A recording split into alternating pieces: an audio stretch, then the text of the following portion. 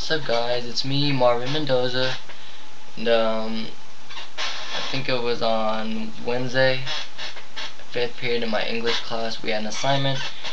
Our teacher told us to write an interesting story we have encountered with food. Could have been anything, just any random story.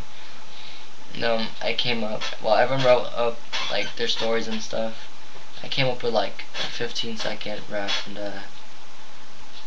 I had to recite in front of class, and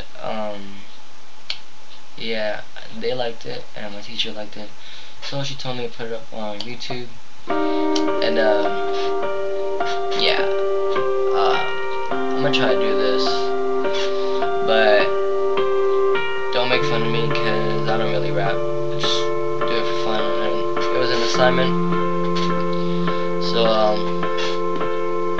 yeah, call this food, and hope you guys are ready, cause I'm not, but I'm just gonna try my best. Okay, here we go. One day not too long ago, I had my first taste of chicken adobo, scoops of white rice on each side of the plate. It was kinda nasty, then it tasted great. The smell of egg roll smelled so delicious. Meat and veggies is hella nutritious. To go in my sippy cup, tasted kinda sweet. Spilled it on my shirt, dripped to my feet. Mom cleaned it up with a paper towel. After screaming at me like Simon Cowell, finished it off with chocolate ice cream. Made my eyes shine like a bright light beam.